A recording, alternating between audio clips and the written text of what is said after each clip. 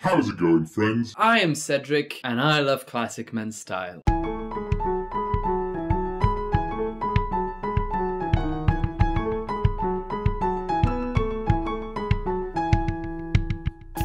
Now today we are going to talk all about the jacket. And because, ironically, when talking about the waistcoat, I was wearing a jacket, the waistcoat.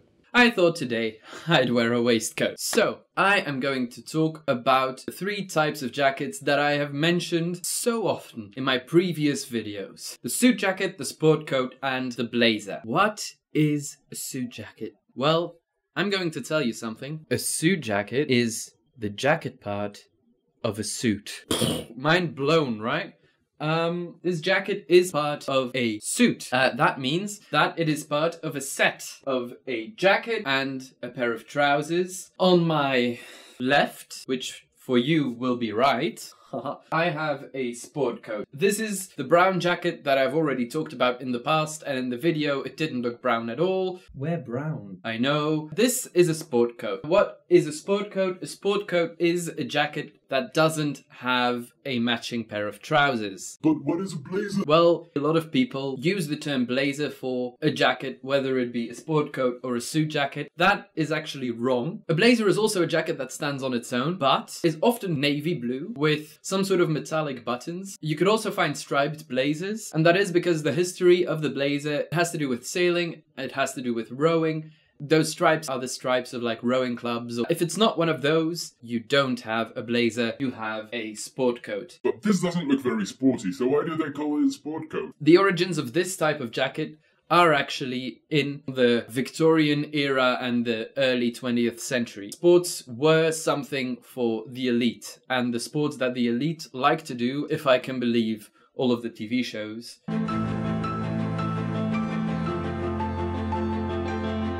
they like to do things like hunting, they like to do things like golf, horseback riding, that sort of thing. If you want to run a marathon in this,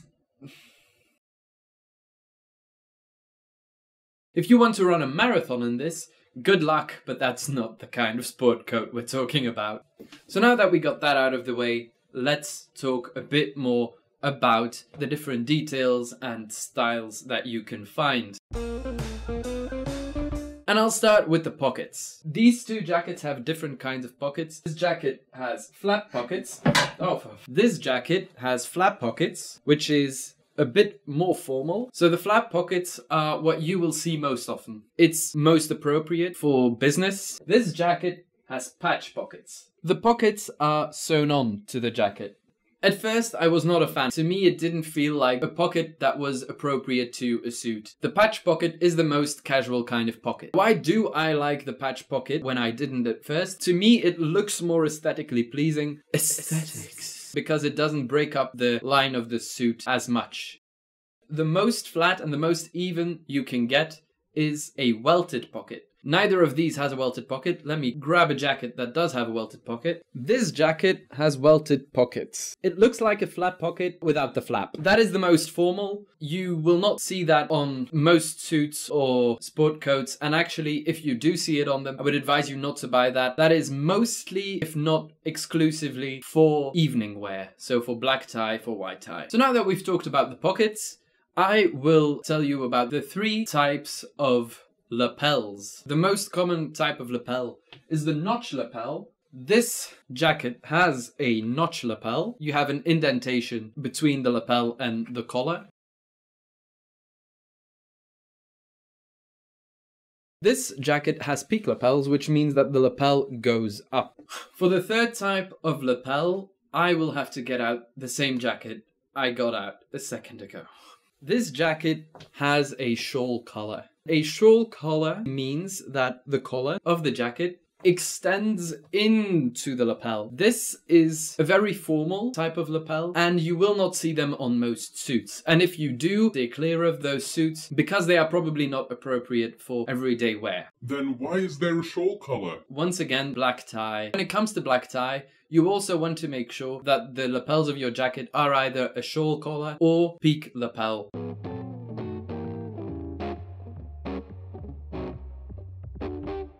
Now, another difference between the two jackets behind me, we have a single-breasted jacket, we have a double-breasted jacket. The double-breasted jacket is the only jacket for which it is possible that you only need to bottom the button.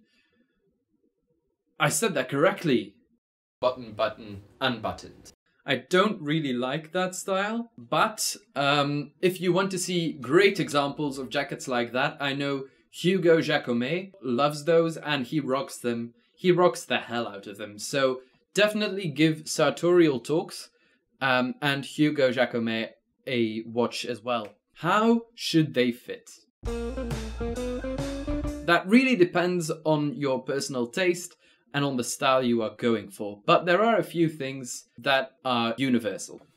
Right now, I am wearing my double-breasted jacket. As you can see, the fit is very nice. When buying a jacket, there are a few things you need to watch for, things that can't be altered. So the first thing is your shoulders. The shoulder of the jacket needs to end exactly where your shoulder ends. The second thing you need to watch for is where your jacket stops. That is also something that cannot be altered. I do like my jackets to be a little shorter. However, for most people, you want it to fall right underneath your bottom. You want it to cover your butt entirely. Other things you need to pay attention to. The sleeve length. When you're wearing your jacket, you want to show a bit of cuff. You want it to be roughly somewhere between 1 and 2 centimeters. The sleeve length is something you can get altered, except if these buttons are real buttons, real buttonholes, it is more difficult to alter the sleeve length because they cannot undo the holes that are in the fabric.